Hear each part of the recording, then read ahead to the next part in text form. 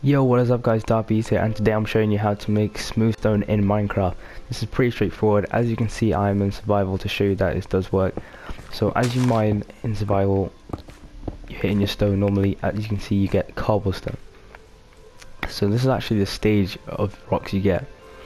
So you have stone which is naturally there, you mine it, it turns into cobblestone. What you want to do is you put it into the furnace like this. The next stage it should turn it back into normal stone. That's quite strange, but that's just how it works. Once you put it in there, it turns back into stone. Put the stone in the furnace once again, and it will come out as smooth stone, as you can see here.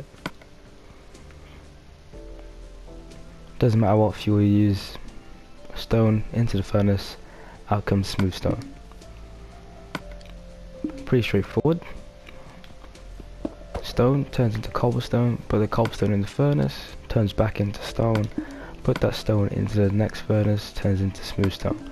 Then you can build your house with this smooth stone. Anyway, it's been your boy DARKBEAST. Hopefully this video was helpful for you. Make sure you leave a like, subscribe, comment what else you want me to help you out with.